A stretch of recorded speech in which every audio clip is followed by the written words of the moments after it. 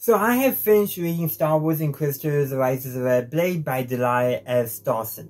If you haven't read the book yet, I will be spoiling it in my review. But if you want a spoiler-free review, I did release a YouTube short that's just a quick spoiler-free review of it. It will be linked in the cards, description, and also comment section as well, so you can go check it out, or you can just search for it on my channel. But just to recap, I thought this was a great read. It was exciting, intriguing, and even though our main character, Iskat Akaris, right? Yeah, Iskat Akaris. I'll just call her Iskat from here. But even though Iskat is our protagonist, she's not a hero. Obviously, the Inquisitors are not the hero of the Star Wars universe. But we are still rooting for her. We're rooting for her to overcome her struggles, to realize herself. Now, unfortunately, she is manipulated. She is tempted by the dark side. She becomes an Inquisitor after all. And from this point on in my review, there will be spoilers. There's no doubt about that. But before I go, I would like to just say, this is actually my second take of it. I liked my first take, but I just realized there was so much I left out that I thought another take would be good. So some things will be changed up. But if you'd like to see my original take, if you support me as a YouTube channel member, you will get access to that at any tier. Whether you're a member for $1.99 months, a Jedi Knight for $4.99 months, or a Starfleet Captain for $9.99 months. All those tiers, you get to see my original version of this review. But back to the review now. So as I said, Iskat becomes an Inquisitor, but she starts out as a Jedi like all the Inquisitors did. And most of the story is actually her as a Jedi dealing with her struggles with the dark side, trying to find to center her focus, but she keeps on failing. She finds she's the most centered when she's in combat. And she likes taking action. You know what? Sometimes that is the case. Sometimes people do like more taking action. But the dogma, the systematic stuff of the Jedi Order failed her. They tell her, find your center, calm down, don't act rashly. But do they actually give her the actual support she needs?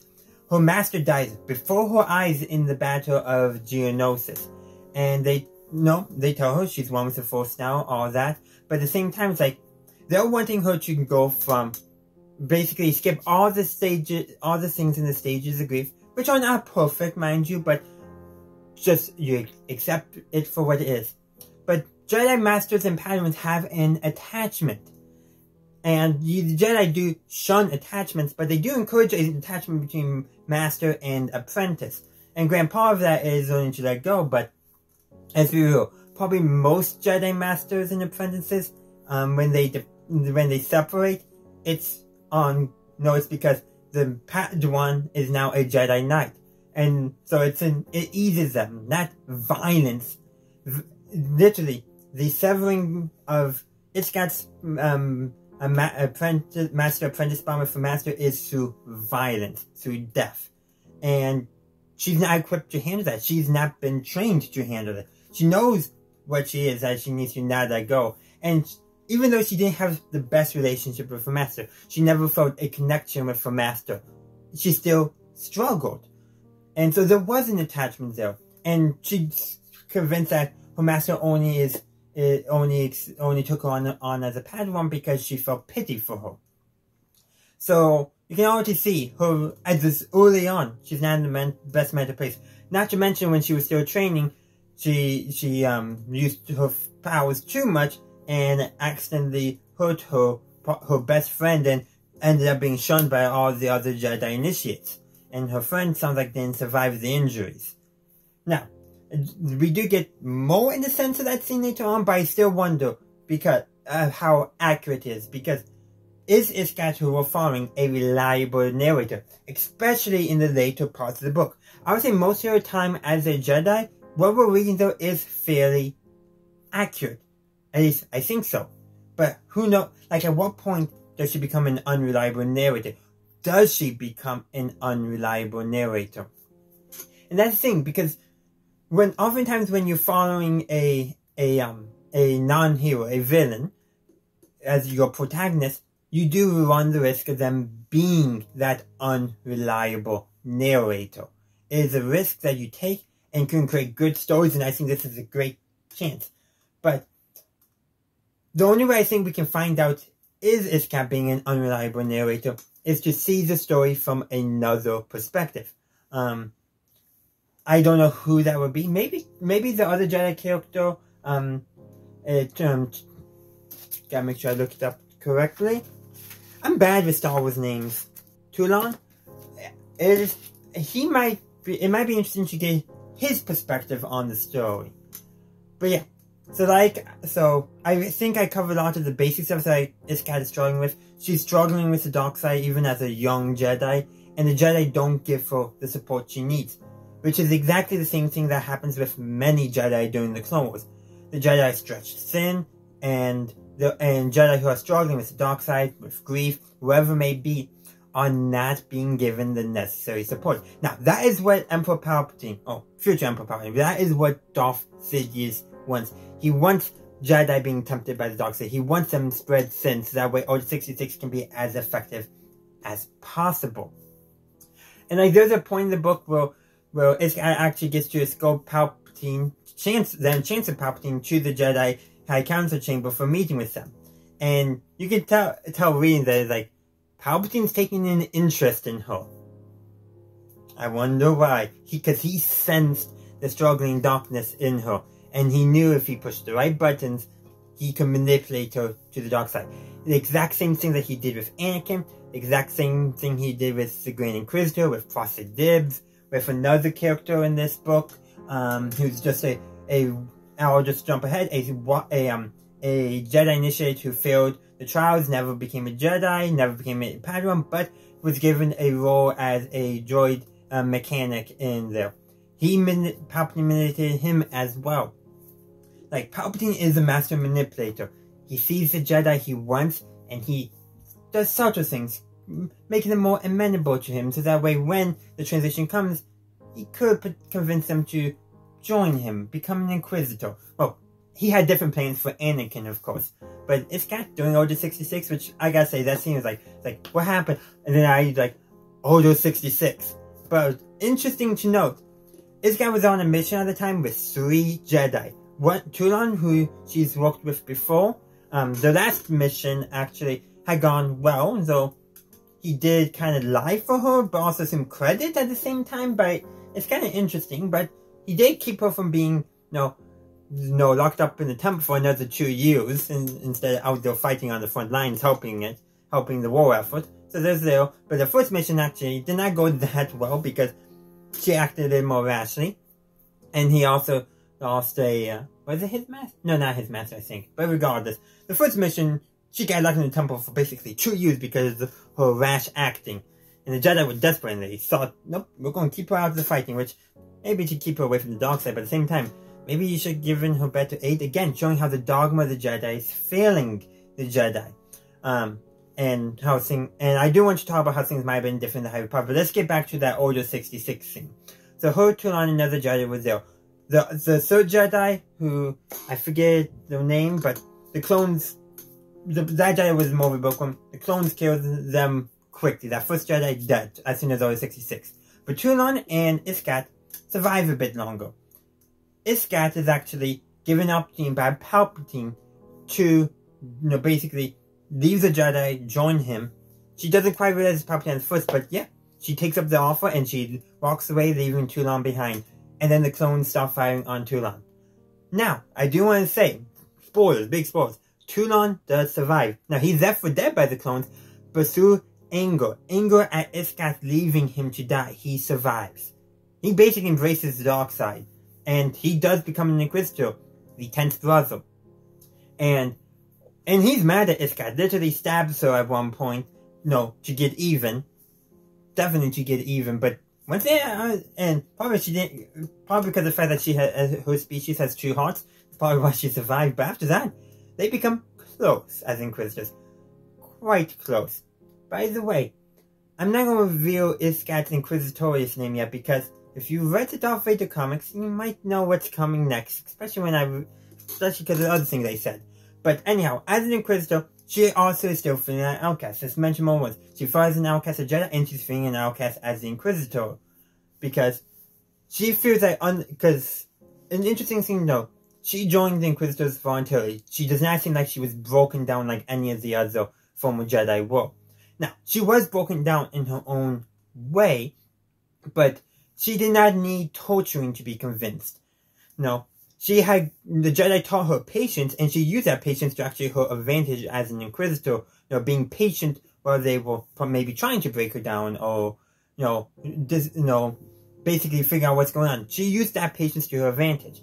Actually, at one point, that droid mechanic that probably also manipulated, who she told a lot to when, as a Jedi, yeah, she killed him as an Inquisitor because he violated her trust by telling Palpatine that stuff. Very an Inquisitor move.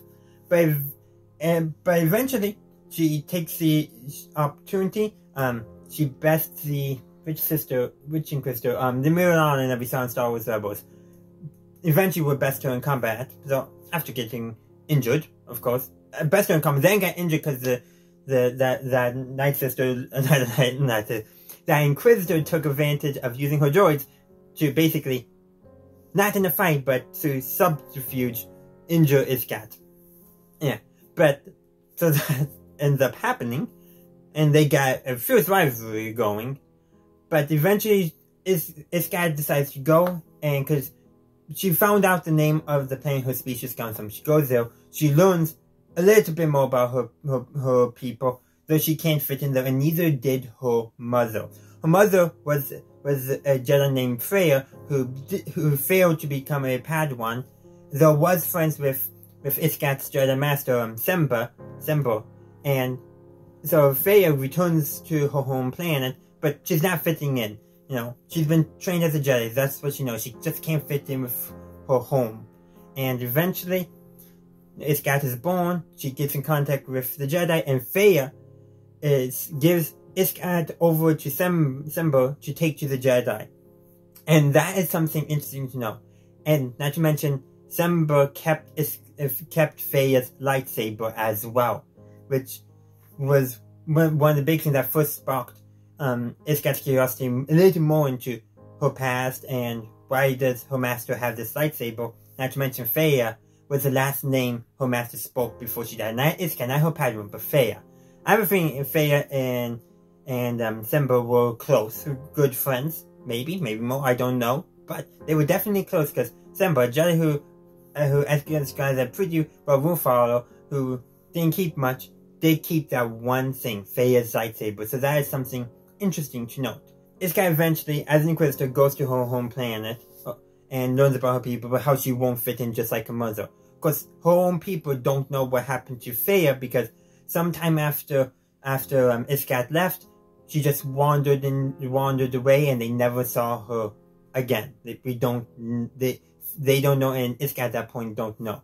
But on her first official mission as an Inquisitor, she's sent to hunt down 2 Jedi. She doesn't give their names or anything, but on the same planet, she meets up with Tulon again, and who's also hunting a Jedi on the same planet, which was probably not a coincidence.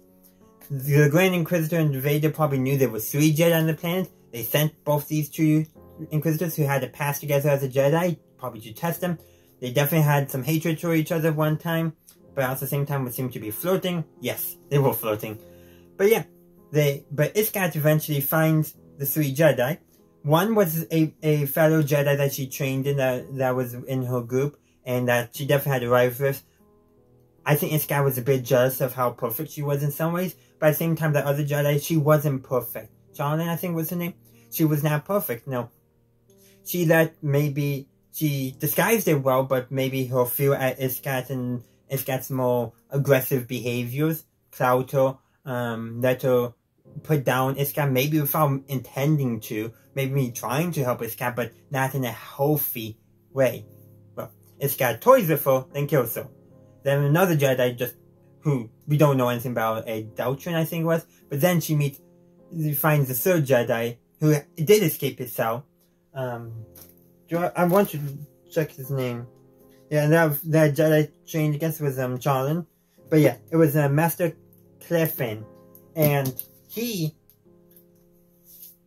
is basically, Iskat has the longest conversation with her, including revealing what happened to her mother. what happened is her mother, and content warning, there is a content warning at the beginning of the book for this, but Iskat's mother had committed suicide, took her own life because she was not welcomed among the Jedi anymore because she washed out and didn't accept a civilian position, and she also couldn't fit in with her own people. Now, Iskat did in the back of her mind think, once Galaxy's at peace, yeah, right, she could potentially return to her people and maybe take up a leadership role, maybe even more of a warrior role, which her people did not have, being pacifists. Interesting enough. But yeah, there's something interesting there to note as well. But she learned that from her master's master, and and all the Jedi she killed did not realize she had fallen to the dark side yet. Well, I'm bad at Star Wars names, by the way, and I don't want to get some things confused.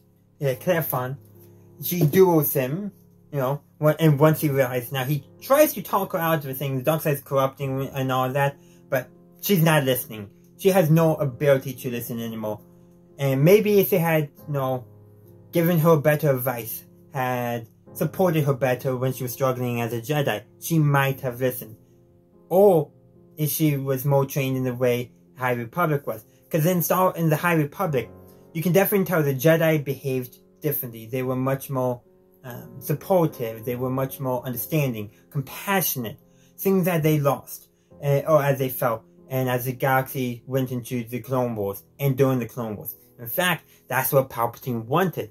In a sense, the Jedi fell into Palpatine's trap perfectly. Palpatine knew about them, knew about the third dark side, and pulled the right strings, got them into war, got them desperate, and they didn't give the attention they needed, the proper attention they needed to Jedi who were suffering, who were struggling with the dark side. Now, like, imagine how things might have gone differently if a Jedi told you, that thing you're feeling, that's pulling at you, that's the dark side. It's dangerous, it's corrupting. You gotta push it away, otherwise it will consume you and destroy who you are totally. It may trick you, it may want to make you think it's going to help you, but it won't. But they never told her that. And that hurt her in the end. That turned her into an Inquisitor in a sense. But yeah, she duels her master's master and kills him as well. And when she returns back to the Inquisitorial headquarters, which at that time, when the book is still on course, it hasn't moved to Fortress Inquisitorius yet. But that is when she finally, when she returns, gives the lightsabers and the other trinkets that she plundered from where those three Jedi were being imprisoned by a bounty hunter that she also killed. That's when she takes her Inquisitor name. She gives those three lightsabers and some other trophies besides the ones she kept for herself, like any good Inquisitor would. And that's when she takes her Inquisitor name, like I've been saying. The 13th sister. She'd been assigned it, but she wasn't ready to accept it yet. Which at least is something. No, hey, you gave this to me, but I won't claim it until I feel comfortable using it. That's actually good on her. That's basically where the book ends, besides the epilogue. And if you read one of the Darth Vader comics, you know what's going on, I think. Because I mentioned Toulon, he was the 10th brother. Iskat's the 14th sister, red skin. And they both created a tradition of after defeating Jedi, they would sample a local beverage, normally of the alcoholic kind, from the planet that they killed the Jedi on. It started because, well, after Iskat killed that bounty hunter that was imprisoning those three Jedi, she found his little throne room and found the drink. She tried it, and that's how it started. And apparently all the other Inquisitors thought that was a bit of a childish tradition. Yeah, I can kind of understand why. I should say Iskat and Toulon definitely were acting on the feelings. Probably the violent flirting way of the Inquisitor, but they definitely became lovers, and Vader sensed it. And we saw how that played out in the comics, and it's played out exactly the same way in the book. There's no way about it. It couldn't change. It was locked in. But man, reading the epilogue, it's like, you could tell that, it's still through Iskat's perspective again. We don't know how reliable of a narrator she is at this point, but assuming she is, it feels like she definitely embraced the dark side. The dark side never consumed her like it probably did the fifth brother and all that. And probably much more like the Grand Inquisitor in a sense, much more control over the dark side. Vader, Palpatine, the Emperor, Vader pops in that, but yeah. But yeah, Sidious, Vader, and the Grand Inquisitor all have control over the dark side.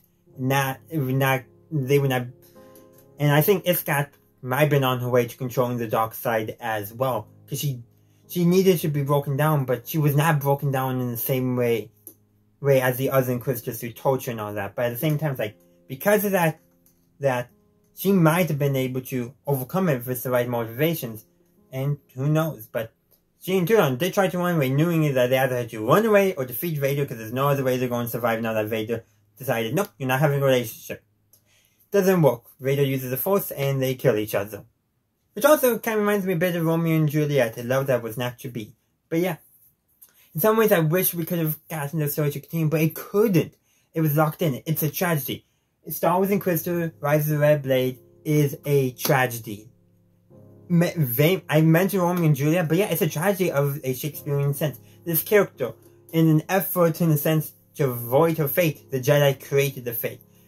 I think that might have been a Greek tragedy as well, but Shakespearean tragedy definitely does take some keys from Greek tragedy. But yeah, the idea of, you try to avoid your fate, that's what created, just like Anakin becoming Vader. And I gotta say, I think Iskat might suspect Vader's identity only because the first time she met Vader, besides the fact that Vader crushed her hand, breaking all the bones, is that she did sense a familiar presence. Now, she only met Anakin once or twice. Actually met Ahsoka more than she met Anakin, but you can tell that she's like, there's something familiar. So she at very least know that Anakin, or that Vader was a Jedi. Whether she knows it was Anakin or not is hard to say. But Anakin, Iskat, they're all the Grand Inquisitor, Frosted Dibs, like I said, all victims of Palpatine's manipulation to have them fall to the dark side. And you know what? That's probably the key thing I want you to take away from the book. That Iskat's story is that of tragedy.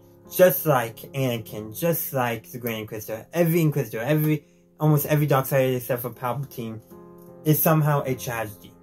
It's, maybe if they got the right support in Jedi, they might have been avoided. But the thing is, Palpatine was manipulating from the beginning, and the Jedi, Iskat, Anakin, they never stood a chance.